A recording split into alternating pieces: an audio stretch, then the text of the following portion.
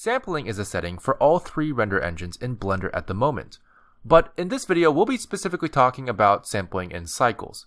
You can argue that out of the three render engines, Cycles relies on sampling the most. The higher the samples, the more accurate the light calculations will be. But instead of explaining it, let's just demonstrate this real quick.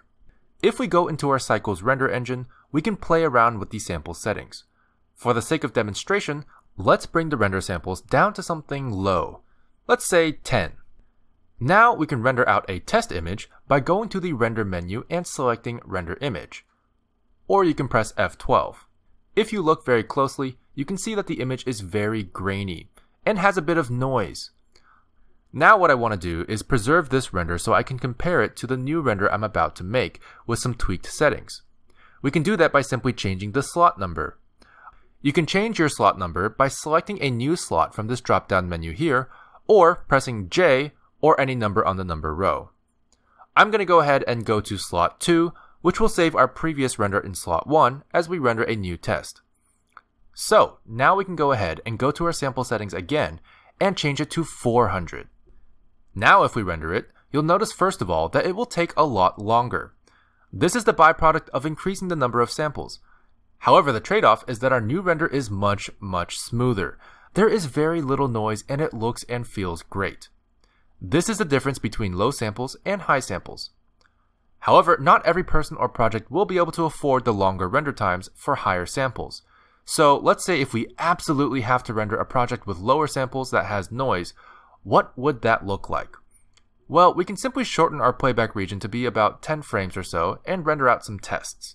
Let's bring our samples back down to 10 and hit Ctrl F12 to render an animation. As you can see, there is definitely noise in this animation. But there's something interesting about it because it's the same noise in every frame, even when the camera and objects are moving. This can be a bit jarring and very distracting in animations, but there is a value under the advanced options called seed. Seed is basically just another word for randomizer, as it provides random algorithms that can be re-referenced with a seed index. But anyway, this seed is what drives the random pattern of our noise in our render. If you prefer not to have the same pattern of noise in every frame of your render, simply press the clock next to the seed value. Let's try the render again, but with a different file name output to compare the difference. As you can see, the noise is now different for every frame, giving it a more natural look even if it's grainy.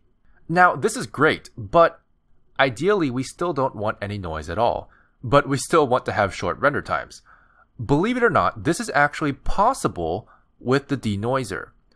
Cycles actually comes with a denoising function that will help remove a lot of the noise left over from lower sample renders.